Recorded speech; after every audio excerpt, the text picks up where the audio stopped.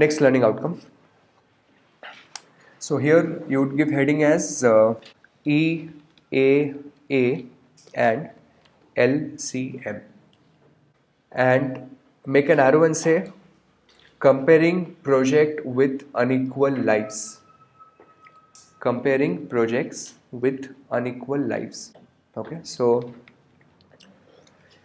let us say we are looking at project A and project B. So project A at time 0 requires you to invest 60,000 and it has a life of 2 years. So first year it will get you a cash flow of 40,000. Second year it will get you a cash flow of 50,000. Project B requires you to invest 90,000 and the life is 3 years. So first year it will get you a cash flow of 60. Second year it will get you a cash flow of 50. Third year it will get you a cash flow of 40. Both of them have same discount rate of 12% per annum. Okay. So my first question to you, calculate NPV of both the projects. Calculate NPV of project A as well as project B.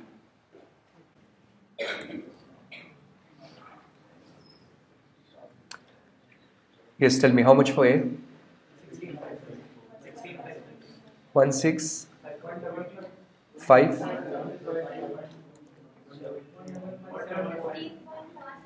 15574 and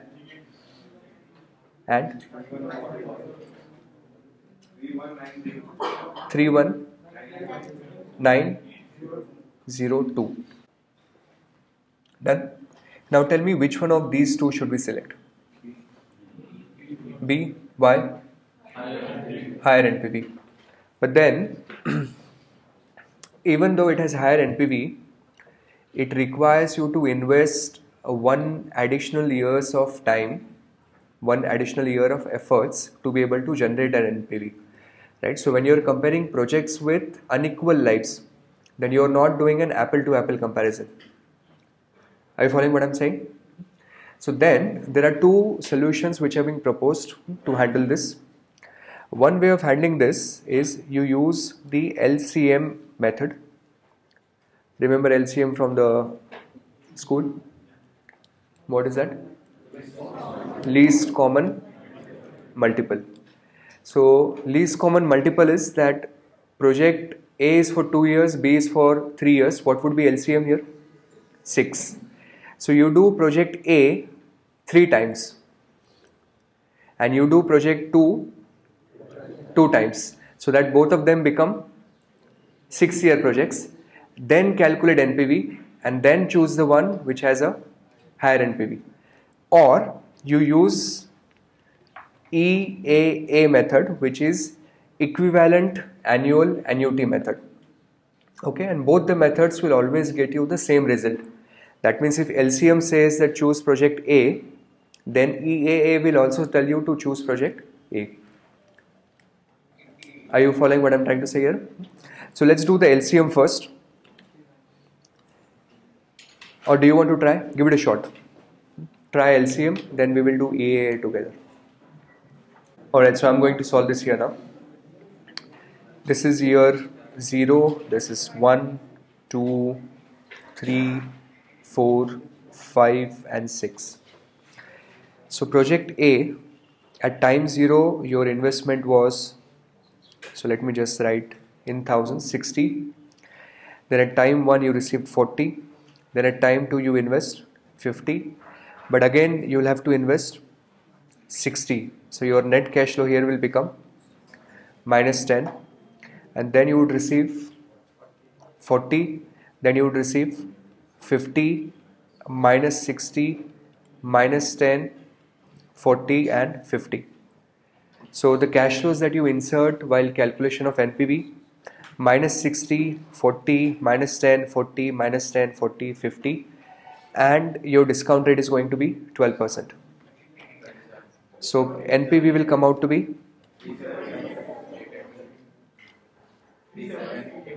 37887. Now for project B, the cash flows would be like this. So again, timeline 0, 1, 5, 6. So you will invest 90 here, and then you will get 60, 50, 40, minus 90, so that's net minus 50, and again you would get 60, 50 and 40. So your NPV will come out to be 54609. So again, based on LCM method, project B appears to be a smarter project. Are we okay here? Now EAA method is even easier.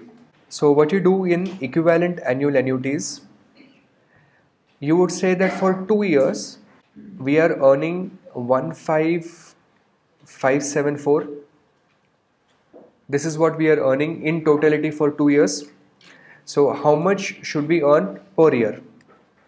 Okay, but don't do any cross multiplication because there is a time value of money involved. So let's do it. Second clear TVM. 15574 is present value because that's what we've earned. 15574 is present value. 2 should be N.